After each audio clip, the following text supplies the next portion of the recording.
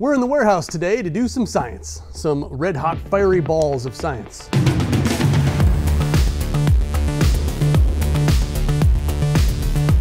My name is Nicholas Johnson. This is a solid chromium steel ball, and this video will be the first in a series of videos where I take these steel balls, heat them up in the forge to about 2,000 degrees where they're glowing orange, and then we're just gonna drop them into an assortment of containers full of things, just to see.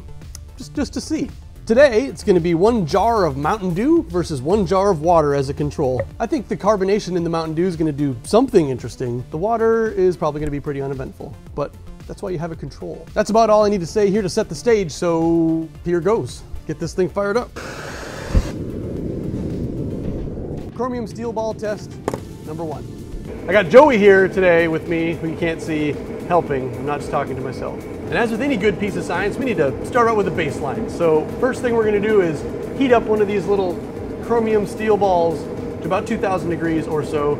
I can't tell you exactly because apparently this thing has a limit of 700 degrees and it's way past that already. We're gonna drop it into some water, drop it into some clear water. And then we're gonna try some Mountain Dew. And I don't know, it's gonna be a really fun day. All right, that thing is good and golden hot. Let's get it out of there.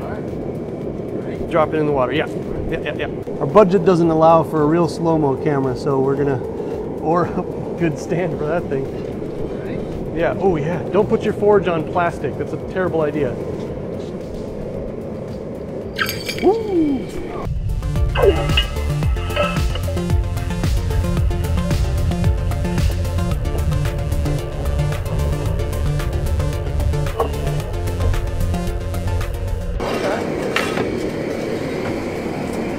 Sure is uneventful.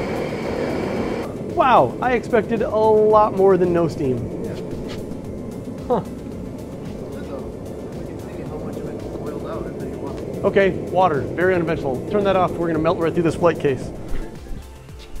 Ooh, ooh. So for this one, we're gonna do Mountain Dew. I mean, do you have any predictions? I don't think Mountain Dew is gonna do anything, but the carbon dioxide has to be, like, it's gonna be different than water. What happens when you drop a 2,000 degree ball into Mountain Dew compared to water? This isn't on the internet anywhere. No, that much Mountain Dew in there, huh? Yep. Take it out and drop it in there. I'm just gonna see what happens. You ready? Yeah. I'm ready. I feel safe. No. Just let it. Ooh, okay. Okay. Oh, okay. I mean, oh, the little poofs are really.